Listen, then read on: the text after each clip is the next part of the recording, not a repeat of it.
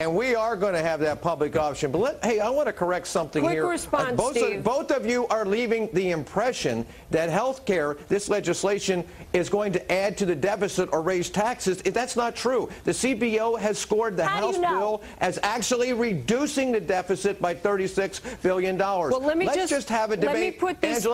Angela, I let you speak. No, this is Jamie, and I'm up against a hard break. Steve, I'll give you the fact that the President and Nancy Pelosi both say it won't add a dime to the deficit. Some of the numbers might suggest it might even reduce it, but I'll just leave everyone with this. We report, you decide.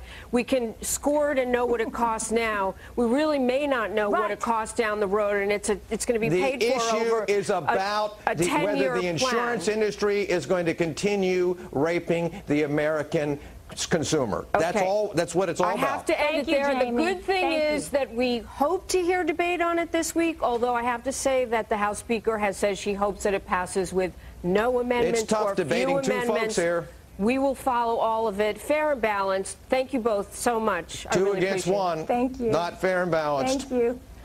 Thank you. All right, well, make sure you tune into Fox News on election.